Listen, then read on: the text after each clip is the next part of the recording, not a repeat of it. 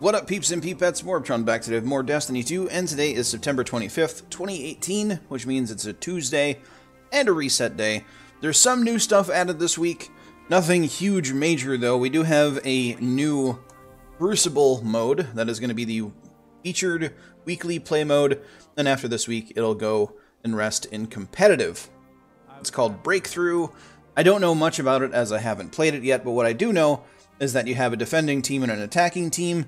Attacking team wants to crack open the defending team's vault, and of course the defenders want to stop the attackers. I'm assuming it's round-based and probably winner of 3 matches, I'm assuming. I don't know. Expect a video on that in the next couple days when I get time to check that out. As far as the Nightfall goes this week, we do have a new option to choose from, the Corrupted, which was added last week as a strike after we were able to, after a team took down Last Wish. So that's pretty cool. We can get a pulse rifle from this strike. Can't wait to get my hands on it. I, myself, am a pulse rifle aficionado. Then we have Inverted Spire, which can give you a ship, a rather lackluster looking ship, if I remember correctly. Then Strange Terrain offers a Year 1 rolled rocket launcher that has cluster bombs, all that other sort of thing. Personally, if I have time to and a group to do it, I'm going to be farming the Corrupted, try to get that pulse rifle. But as far as other weekly stuff, we'll go out and check Tess Everest here momentarily.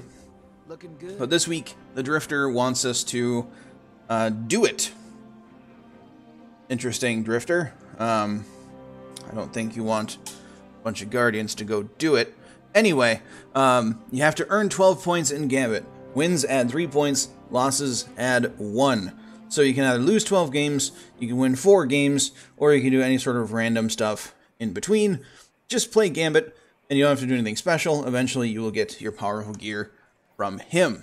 His daily stuff today happens to be the same one it was yesterday. Defeat 3 or more enemies with a rocket launcher in Gambit. Guardian multi-kills are worth extra points. Kind of a interesting one to get because you need power ammo to do it. Kind of a pain, if you ask me. But we're going to go check out Tess Everest, and I promise she has some very, very, very good stuff to sell this week, if you have the bright dust for it. We're going to stop real quick here at Banshee, see what mods he's selling today on reset day. 17 minutes past reset time.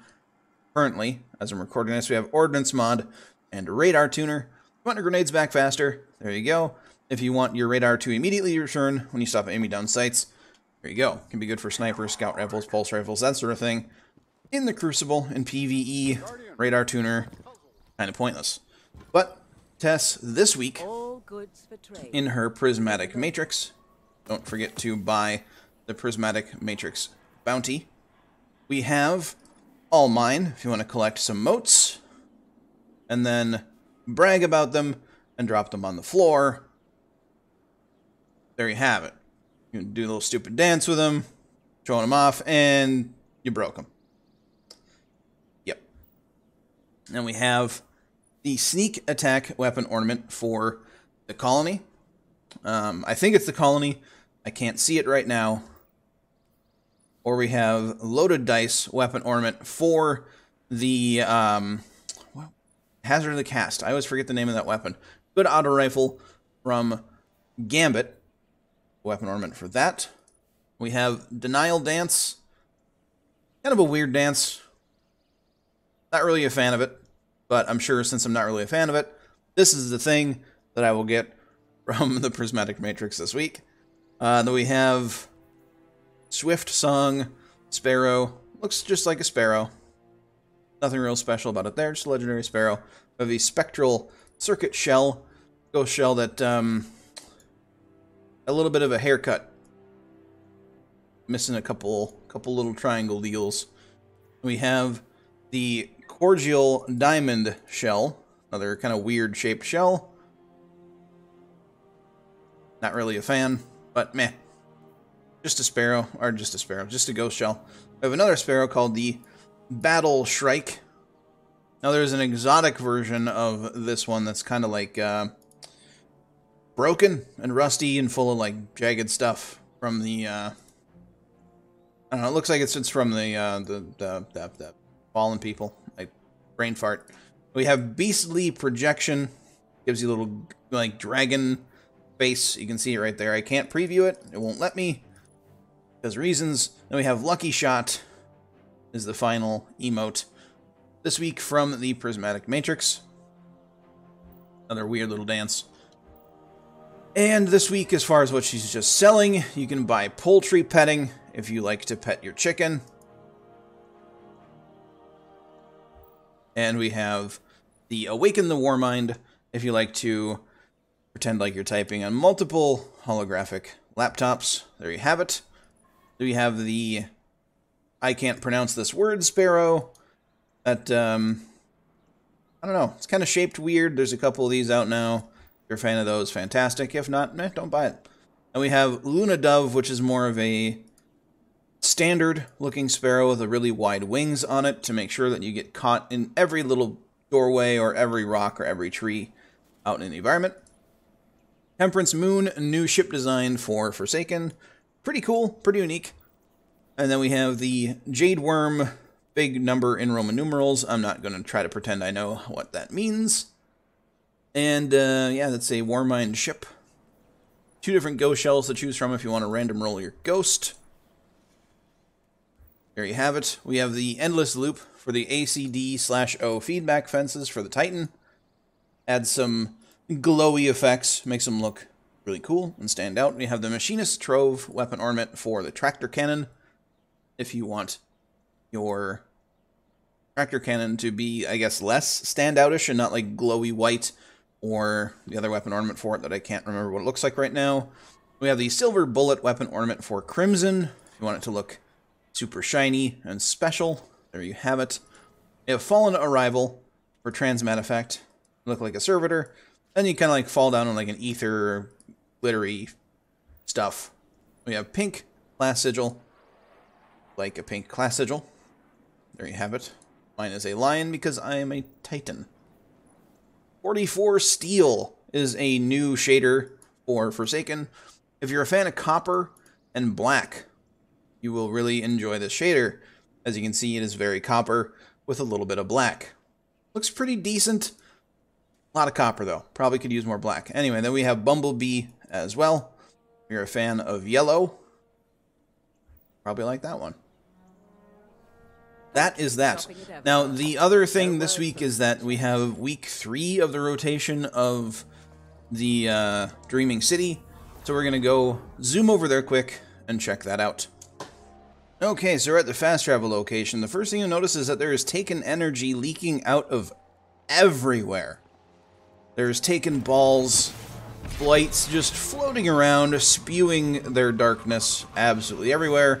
More rocks are floating. It is generally chaotic. If you look at your map, you'll notice that Petra... Oh, I stopped in a bad spot. Stopped in a bad spot. You'll notice that Petra is in the higher level area this week, and I'm going to show you where to go. So we're just going to go through this little cave area here. And she's kind of hidden. She's kind of hidden this week. Of course, the blight or the corruption for Dreaming City is at its most severe. So I'm assuming she's kind of taking cover and letting us handle her dirty work. But if you immediately take a left as you enter the zone, she's right there. But if you just run into the zone all willy-nilly, you will run right past her and not notice her. And of course, there is another mission this week called the Dark Monastery. She'll have some line of spiel to tell you about stuff. So if you're interested in that, definitely give that a listen. And we've got the regular stuff this week other than Dark Monastery, which is brand new. We've got the do daily bounties to get powerful gear. Then we have the Ascendant Challenge and the Gateway Between Worlds, which is give an offering, or get an offering to the Oracle by completing the Blind Well stuff. Now you'll notice here that the 3rd weekly bounty is no longer here, and you do not need to do 3 weekly bounties to get the powerful gear from Petra. Only 2. Remember that they changed it so that the offering to the Oracle lands in your Pursuits tab now, instead of in your regular consumables inventory, so it has less of a chance of getting sent to your Postmaster and potentially getting lost. We have it. Then the daily bounties, again, we'll just rotate because they're daily bounties. Today we have heroic public events, the Chamber of Starlight in the Dreaming City, which is the lost sector in this third high-level zone that we're currently in, that Petra's in.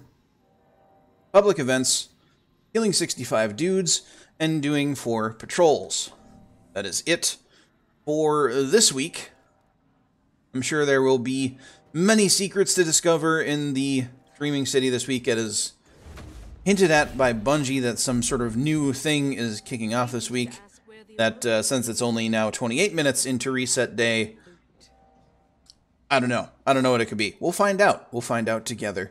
But if this video helped you out, if you enjoyed it, please leave a like. A positive rating is always greatly appreciated. Thank you all so very much for your support. I recently hit 4,000 subscribers, and I have nobody to thank for it but every single one of you that watches my videos. So thank you. Thank you very much. Don't forget to have a good day, everybody. And I'll catch you all next time.